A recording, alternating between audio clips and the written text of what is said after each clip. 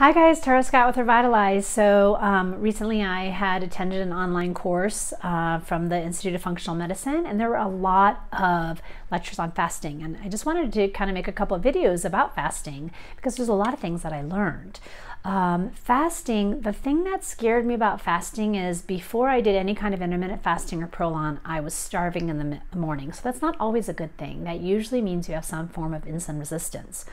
But nevertheless, I didn't want to fast because I don't like being hungry.